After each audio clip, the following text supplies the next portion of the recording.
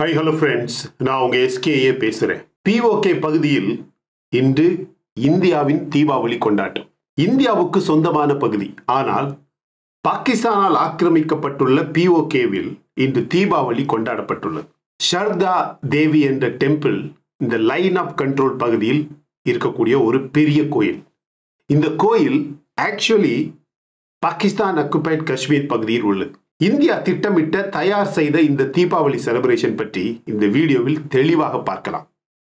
ஒரு பக்கம் Russia Ukraine போர், இன்னொரு பக்கம் தீவிரவாதத்திற்கு எதிராக ஹமாஸுக்கு எதிராக இஸ்ரேல் செய்யும் இன்னொரு போர், சிரியாவில் அமெரிக்காவின் போர் விமானங்கள் செய்ய ஆரம்பித்துள்ள கடுமையான தாக்குதல்கள், அது அமெரிக்காவின் ஈரானுக்கு எதிரான ஒரு பெரிய தாக்குதல். இப்படி பல முனைகளில் பல முக்கியமான சக்திகள் போரில் விறுவிறுப்பாக வேலை செய்யக்கூடிய நேரத்தில் இந்தியா PoK பாகிஸ்தான்-occupied காஷ்மீரை பாகிஸ்தானால் ஆக்கிரமிக்கப்பட்டுள்ள நமது காஷ்மீர் பகுதியை மீட்பதற்கான எல்லா திட்டங்களையும் இந்திய ராணுவம் ஆரம்பித்து விட்டது. இன்றைய உலக அரசியலில் பல நிலையற்ற தன்மை உள்ளது. Very unstable. ஒரு பெரிய அணு ஆயுத போர் எப்போது வேண்டுமானாலும் தொடங்கலாம் என்ற நிலை ஏற்கனவே வந்துவிட்டது. இந்தியா சைனா போர் எப்போது வேண்டுமானாலும் வெடிக்கலாம். சைனா தைவானை எப்போது வேண்டுமானாலும் ஆக்கிரமிக்கலாம். அதுபோலவே இந்தியா எப்போது வேண்டுமானாலும் PoK, அதாவது பாகிஸ்தானால் ஆக்கிரமிக்கப்பட்டுள்ள இந்தியாவின் காஷ்மீர் பகுதியை திருப்பி எடுப்பதற்கான ஏற்பாடுகளை தொடங்கலாம் என்பதற்கான ஆதாரங்கள் ஏற்கனவே வர தொடங்கிவிட்டது. அதற்கான ஒரு ஆதாரம்தான் இன்று இந்த PoK பகுதியில் கொண்டாடப்பட்ட இந்தியர்களின் தீபாவளி செலிப்ரேஷன். எனவே இப்படி பல நெருக்கடிகள் இருக்கக்கூடிய நேரத்தில் இப்ப இருக்கக்கூடிய ஒரு சில முக்கியமான கேள்விகள், ஏற்கனவே 2 பெரிய போர்கள் நடக்கக்கூடிய அதே நேரத்தில் சைனா இந்தியாவுக்கு எதிராக ஒரு போர் தொடங்குமா? இன்று காலையில் பிலிப்பைன்ஸ் நாட்டின் ஒரு பெரிய ஃபிளீட் ஆஃப் ஷிப்ஸ், ஒரு மொத்த கலெக்ஷன் ஆஃப் கப்பலை சைனாவின் வார்ஷிப் நெடுதூரத்திற்கு விரட்டியுள்ளது. உடனடியாக அமெரிக்கா ஒரு பெரிய தாக்குதல் எச்சரிக்கையை கொடுத்துள்ளது.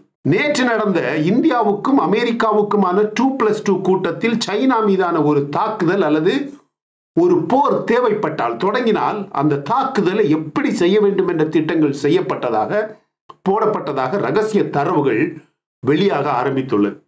இது எல்லாமே இஸ்ரேல் ஹமாஸ் போர் ரொம்ப வீரியமாக நடக்கக்கூடிய நேரத்தில் செய்யப்பட்டுள்ளது. எனவே இப்ப எல்லாருக்குமே இருக்கக்கூடிய கேள்வி, இந்தியா PoK பகுதியை மீட்டெடுக்கும் முயற்சியை தொடங்கும் போது சைனா இந்தியாவுக்கு எதிராக ஒரு போர் தொடங்குமா? அதாவது பாகிஸ்தானுக்கு ஆதரவாக சைனா இந்தியாவுக்கு எதிராக ஒரு போரை தொடங்குமா? அப்படி சைனா இந்தியாவுக்கு எதிராக வந்தால், படையெடுத்தால், நேட்டோ அல்லது அமெரிக்கா இந்தியாவுக்கு உதவுமா என்பதுதான் கேள்வி. அதற்கான பதில் தற்போது நடக்கக்கூடிய ரஷ்யா உக்ரைன் மற்றும் இஸ்ரேல் ஈரான் போரை பார்க்கும்போது சைனா இந்தியா மீது கண்டிப்பாக படையெடுக்காது, ஒரு போருக்கு வராது. உங்க எல்லாருக்குமே தெரியும், சைனா தனது அண்டை நாடுகளுடன் எப்படிப்பட்ட ஒரு போரிலும் ஈடுபடுவதில் அவர்களுக்கு ஆர்வமே கிடையாது. ஏனென்றால் அதற்கான முதல் காரணம், அவர்களால் ஒரு பெரிய நீண்ட போரினை செய்ய முடியாது. சைனா உலகின் மீது ஆதிக்கம் செலுத்த விரும்புது என்பது உண்மை.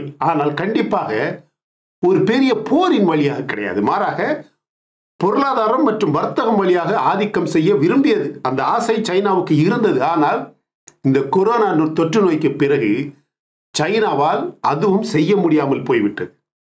ஆயுதங்கள் வழியாக கண்டிப்பாக சைனாவால் வெற்றி பார்க்க முடியாது. சைனாவின் ராணுவ வளர்ச்சி கூட ஒரு விதத்தில் அவர்களின் பொருளாதார மற்றும் வர்த்தகத்தின் அடிப்படையில் சைனாவின் மேலாதிக்கத்தை, ஏற்கனவே இருக்கக்கூடிய மேலாதிக்கத்தை பாதுகாக்க வேண்டும் என்பதற்காக பொருளாதார வளர்ச்சியை நோக்கமாக கொண்டுதான் அவர்களின் ராணுவ வளர்ச்சி பொதுவாக செய்யப்படுகிறது. அமெரிக்கா பல ஆண்டுகளாக அவர்களிடம் இருக்கும் சோகால்டு பெரிய பொருளாதாரத்தை, டாலர் ஆதிக்கத்தை பாதுகாக்கவே அதன் ராணுவத்தின் வளர்ச்சி மீது பெரிய அக்கறை காட்டினார்கள். எனவே ராணுவ சக்தியின் வழியாகத்தான் அமெரிக்கா பொருளாதார ரீதியாக உலகில் ஆதிக்கம் செலுத்துகிறது என்பதை சைனா, ஏன் நமது நாடு, இந்தியா போன்ற நாடுகள் கூட நன்கு புரிந்து கொண்டது.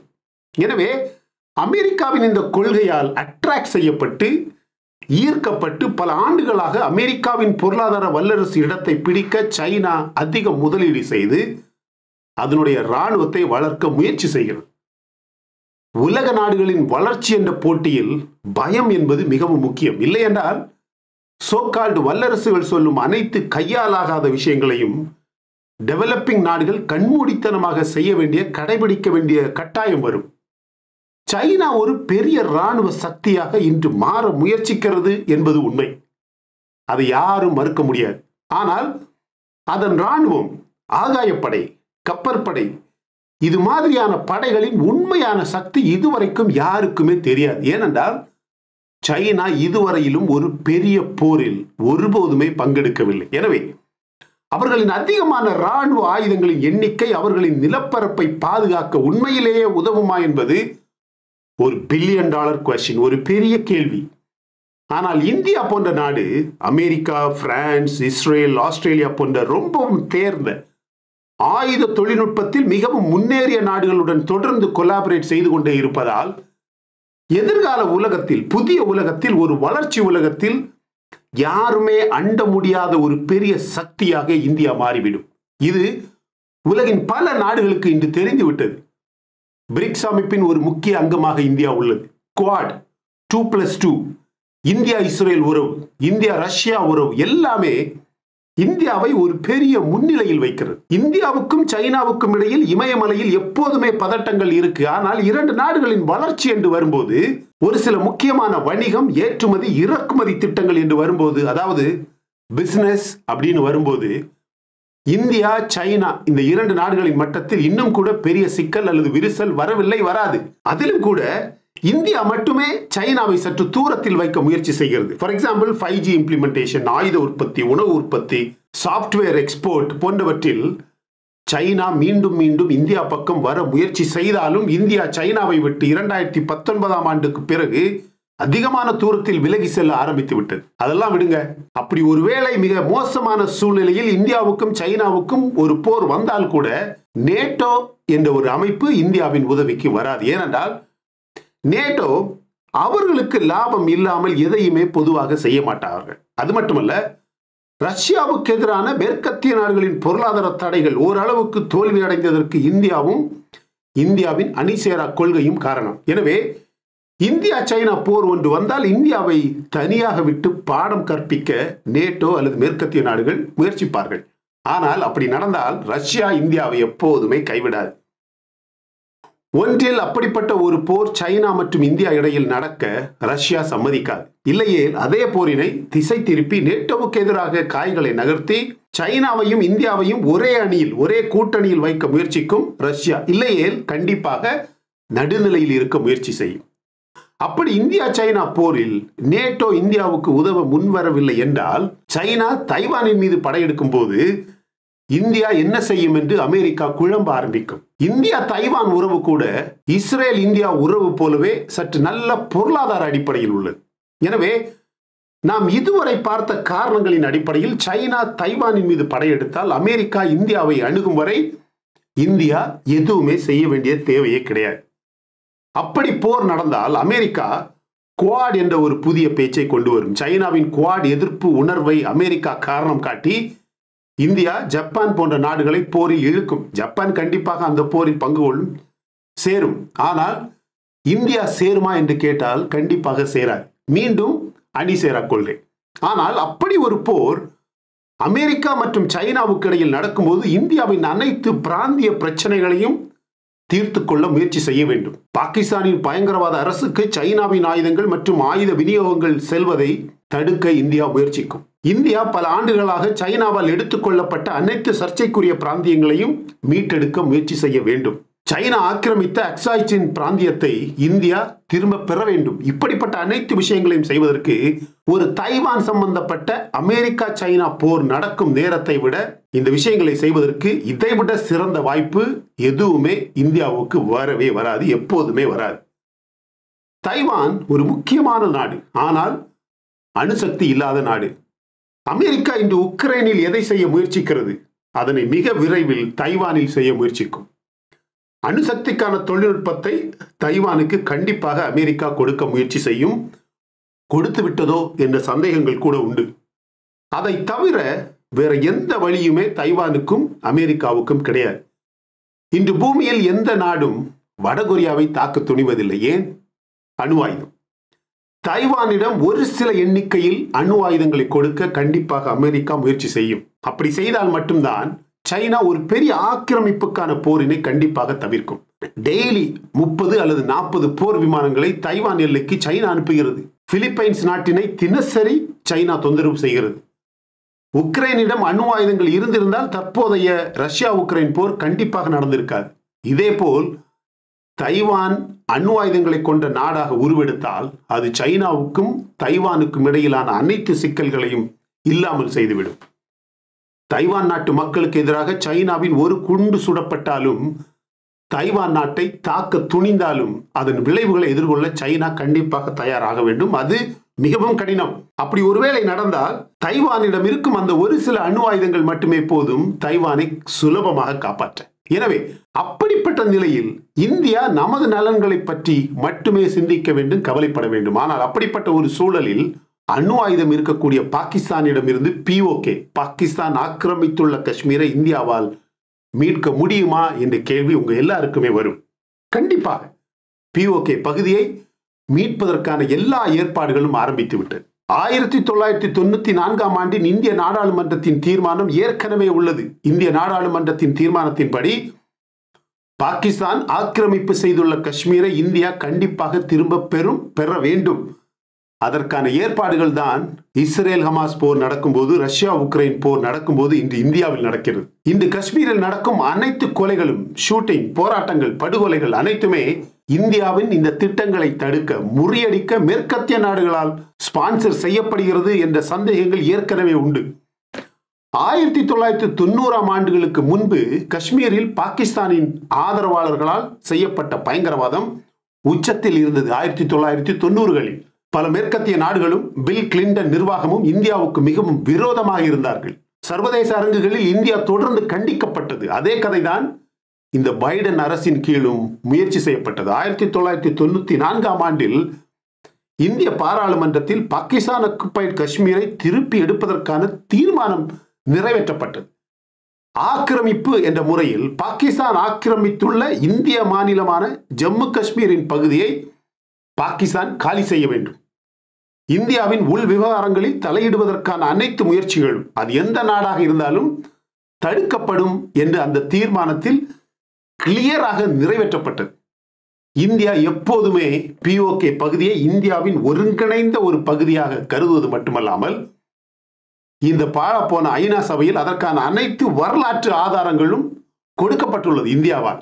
PoK இந்தியாவின் ஒரு ஒருங்கிணைந்த பகுதி என்பதை உறுதிப்படுத்தும் தீர்மானத்தை இந்தியா நிறைவேற்றுவது அதுவே முதல் முறையாக இருந்தது. ஆனால் இப்ப கூட நமது ஜம்மு காஷ்மீர் மாநிலம் காஷ்மீர் மோதல் மற்றும் தீவிரவாத தாக்குதல்களின் ஒரு மையமாக இருந்து வருகிறது. ஓரளவுக்கு அது அதிகமாக குறைந்து விட்டது. காஷ்மீரில் நடக்கும் மோதல்கள் இனிமேல் PoKயில் நடக்கும்.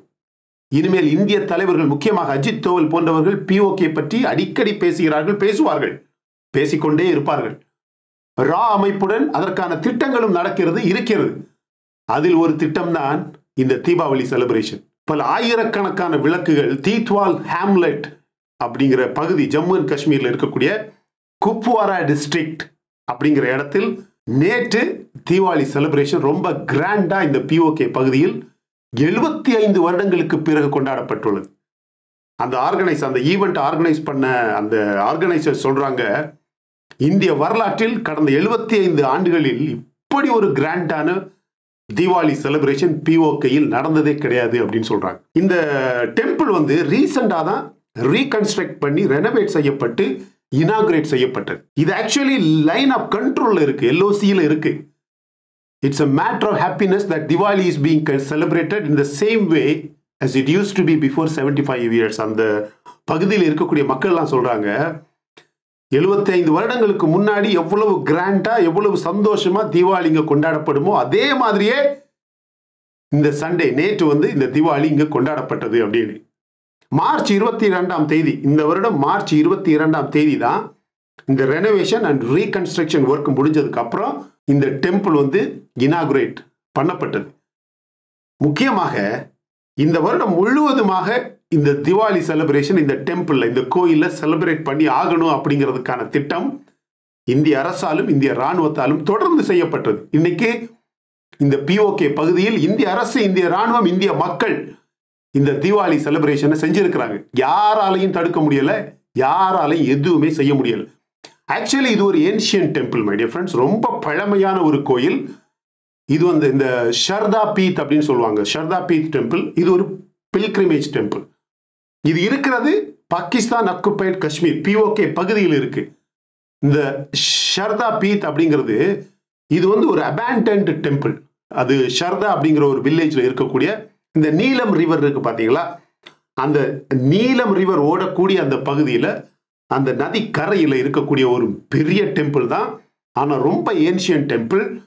It is rewarded as one of the 18 highly ரெவர்டு temple across south Asia. மொத்த தெற்கு ஆசிய கண்டத்தை நீங்க பார்த்தீங்கன்னா மிகவும் புகழ்பெற்ற 18 கோயில்கள்ல இந்த கோயில் ஒன்று மை டியர் ஃப்ரெண்ட்ஸ். இப்படி பல விஷயங்களை இந்தியா தொடர்ந்து திட்டம் போட்டு செஞ்சுக்கிட்டே இருந்துச்சு. ஃபார் எக்ஸாம்பிள், தொடர்ந்து இஸ்ரேல் நாட்டின் தலைவர்களுடன் நடக்கும் கூட்டங்களில் அதிகமான PoK பற்றிய ரகசிய திட்டங்கள் கண்டிப்பாக நடக்கிறது. It is just matter of time. Pakistan கண்டிப்பாக பல துண்டுகளாக பிரியும் என்று சொல்லப்படுகிறது. பாகிஸ்தான் 30 பகுதியாக பிரிந்தாலும் ஆச்சரியப்படுவதற்கு எதுவுமே கிடையாது. உண்மை என்னவென்றால் 1947ஆம் ஆண்டு இந்திய சுதந்திர சட்டம் மற்றும் மகாராஜா ஹரிசிங் கையெழுத்திட்ட ஆவணத்தின்படி, டாக்குமெண்டின் படி, PoK இந்தியாவின் உள்பகுதி. It's an integral part of India. இது அமெரிக்காவுக்கும் நன்றாகவே தெரியும். அதற்கான ஆவணங்கள் அமெரிக்கா கையில் டெய்லி கொடுக்கப்படுகிறது. PoK is an Indian territory. PoK இந்தியாவின் ஒருங்கிணைந்த பகுதியாக இருக்க வேண்டும் என்பது எல்லாருடைய ஆசை, மொத்த இந்தியரின் ஆசை, ஏன் பல பாகிஸ்தானியர்களின் ஆசையும் கூட. அங்கதான் அவ்வளவு பிரச்சனை நடக்கு. ஆனால் இந்தியாவுக்கும் பாகிஸ்தானுக்கும் இடையே ஒரு போர் ஏற்படாவிட்டால் அது கண்டிப்பாக நடக்காது. பாகிஸ்தான் ஒரு அணு ஆயுத நாடாக இருப்பதால் போர் ஏற்பட்டால் கண்டிப்பாக அணு ஆயுதம் பயன்படுத்தப்படும். இந்தியா முதலில் அணு ஆயுதம் பயன்படுத்தாது என்ற கொள்கையில் இருக்கக்கூடிய நாடு. ஆனால் பாகிஸ்தானில் அந்த கொள்கை கிடையாது. அதுவே இந்தியா போன்ற ஒரு வளரும் நாட்டுக்கும் பாகிஸ்தான் போன்ற ஒரு அழியும் நாட்டுக்குமான வித்தியாசம். இந்தியா PoK பகுதிக்காக போரிட்டால் சைனாவுக்கு எதிராக சைனா ஆக்கிரமித்த இந்திய நிலப்பரப்புக்காக இந்தியா வரலாம் என்று சைனாவுக்கு கண்டிப்பாக தெரியும் என்பதால் சைனா பாகிஸ்தானுக்கு ஆதரவாக இந்தியாவை எப்படியாவது எதிர்க்க வேண்டும் என்ற விதத்தில் ஒரு போரில் வரலாம். எனவே ஒரு பெரிய அளவிலான போர் மற்றும் அழிவு இல்லாவிட்டால் இந்தியா பாகிஸ்தான் ஆக்கிரமிப்பு காஷ்மீரை திரும்ப பெற முடியாது. அது சற்று கடினம். ஆனால் பாகிஸ்தான் ஏற்கனவே பெரிய அழிவு பாதையில் இருக்கக்கூடிய ஒரு நாடு. ஆனா நம்ம நாடு இந்தியா அப்படி கிடையாது. பாகிஸ்தான் மிகவும் பின்தங்கிய மற்றும் வளர்ச்சி இல்லாத ஒரு அழிவுக்கு அருகில் இருக்கக்கூடிய நாடு. எனவேதான் இந்தியாவின் வளர்ச்சியை தடுக்க மேற்கத்திய நாடுகள் காஷ்மீரை ஒரு பகடைக்காயாக பயன்படுத்த முயற்சிக்கிறது என்ற சந்தேகம் உண்டு. ஆனால் இதுவரை அவர்களின் முயற்சி தோல்வியை மட்டுமே சந்திச்சிருக்கு. இங்கதான் இந்தியா பிரச்சனையை தீர்ப்பதற்கான நல்ல வழிகளை தேட வேண்டும். இந்தியா, அமெரிக்கா, சைனா, ரஷ்யா, இப்ப உக்ரைன் ரஷ்யா போர், இஸ்ரேல் ஹமாஸ் போர், இவர்களுக்கிடையில் இருக்கும் பகையை நன்கு பயன்படுத்தி நமக்கு தேவையான நலன்களை, பொருளாதார வளர்ச்சியை, ஆயுத முன்னேற்றத்தை, ஆயுத எண்ணிக்கையை சாதிக்க வேண்டும். 1948ஆம் ஆண்டில் செய்யப்பட்ட ஐநாவின் PoK ஆணை செல்லுபடி ஆகாது என்று இந்தியா வாதாட வேண்டும். அதைத்தான் இன்னைக்கு உக்ரைனும் ரஷ்யாவும் செய்யுது. அதைத்தான் சைனாவும் தைவானும் செய்ய முயற்சிக்குது. அதைத்தான் இன்னைக்கு பாலஸ்தீனும் இஸ்ரேலும் செய்யுது. காஷ்மீரை அழிப்பது, காஷ்மீர் மக்களை கொன்று குவிப்பது பாகிஸ்தானின் தீவிரவாதம் என்று மொத்த உலகத்தின் காதில் விழுமாறு திரும்ப திரும்ப சொல்ல வேண்டும். அப்படி செய்தால் சுலபமாக PoK பகுதியை இந்தியாவில் எடுக்க முடியும். திபெத், காசா அல்லது உக்ரைன் அல்லது தைவான் போன்ற சிக்கல் கிடையாது, காஷ்மீர் சிக்கல். பாகிஸ்தானுக்கு எதிரான இந்தியாவின் அதிகமான சக்தியை நாம் எப்போதுமே வீணடிக்க கூடாது. ஏனென்றால் அது அழிந்து போகக்கூடிய ஒரு நாடு. அந்த சக்தியை சைனாவுக்கு எதிராக இந்தியா கண்டிப்பாக ரிசர்வ் செய்ய வேண்டிய கட்டாயத்தில் நம்ம இருக்கிறோம். இன்று காசாவில் நடக்கும் போர், இஸ்ரேல் செய்யக்கூடிய போர் இன்று நமக்கு பெரிய சாதகமாக உள்ளது, இந்தியாவுக்கு சாதகமாக உள்ளது. இன்று இஸ்ரேல் காசாவில் செய்வது சரியான ஒரு விஷயம். இஸ்ரேல் ஹமாஸுக்கு எதிராக காசாவில் செய்யக்கூடிய விஷயத்தை இன்று செய்யாமல் விட்டுவிட்டால் இந்த ஹமாஸ் போன்ற தீவிரவாதிகள் உலகத்தில் இருக்கும் ஒவ்வொரு மூலையிலும், ஒவ்வொரு பிற அமைப்புகளில் இருக்கக்கூடிய தீவிரவாதிகளும் அவர்களுக்கு விருப்பம் போல எதையாவது செய்ய ஆரம்பிப்பார்கள். இதே கதைதான் PoKவிலும் நடக்கும். இதே கதைதான் கில்கிட் பால்டிஸ்தானில் நடக்கும். இதே கதைதான் பலூச்சிஸ்தானில் நடக்கும். இதே கதை தான் கேரளாவிலும் நடக்க வாய்ப்பு இருக்கு. எனவே இன்னைக்கு இஸ்ரேல் காசாவில் ஹமாஸுக்கு எதிராக செய்வது 100க்கு 100 சரியான விஷயம். இன்னைக்கு இஸ்ரேல் போராடுவது இஸ்ரேலுக்காக மட்டும் கிடையாது, மொத்த உலகத்தில் இருக்கக்கூடிய தீவிரவாதத்தை அழிப்பதற்காக. ஏன்னா ஹமாஸுக்கு எதிரான ஒரு போராட்டத்தில் இஸ்ரேல் தோல்வியுற்றால் ஹமாஸ் மாதிரியாக உலகம் முழுவதுமாக இருக்கக்கூடிய அமைப்புகள் வெற்றி பெற்றதற்கு சமம், மை டியர் ஃப்ரெண்ட்ஸ். எனவே இஸ்ரேல் இந்தியா உறவு என்பது PoK பகுதியை மீட்டெடுக்கும் முயற்சியில், நடவடிக்கையில் மிக முக்கியமான ஒரு உறவு. இதை நீங்க ஒத்துக்கிறீங்களா இல்லையா என்பதை கமெண்ட் செக்ஷன்ல பதிவு பண்ண மறந்துடாதீங்க. ரொம்ப முக்கியமான ஒரு வீடியோ. PoK பகுதியில் கொண்டாடப்பட்ட இந்தியாவின் தீபாவளி செலிப்ரேஷன் பற்றி நீங்க என்ன நினைக்கிறீங்க அப்படிங்கிறத கமெண்ட் செக்ஷன்ல பதிவு பண்ணுங்க. இந்த வீடியோ பிடிச்சிருந்தா லைக் பண்ணுங்க. இன்னும் நம்ம சேனல் நீங்க சப்ஸ்கிரைப் பண்ணலன்னா மற்ற வீடியோஸ் பாருங்க, உங்களுக்கு கண்டிப்பா பிடிக்கும். பிடிச்சிருந்தா சப்ஸ்கிரைப் பண்ணா போதும், my dear friends. Thank you so much, my dear friends, for watching all my videos and supporting my channel. Until I come back with my next awesome video, it's bye-bye from Suresh. Stay safe, stay positive, stay active and stay fit and always dream big in your life. நம்மளால எப்பவுமே எதையுமே எங்கேயுமே சாதிக்க முடியும் அப்படின்னு நம்ம first நம்பணும், my dear friends. And as I always say, please take care of your parents at home. உங்க அப்பா அம்மாவை உங்க வீட்டிலே வச்சு நல்ல சந்தோஷமா பார்த்துக்குங்க, ஃப்ரெண்ட்ஸ். Thank you.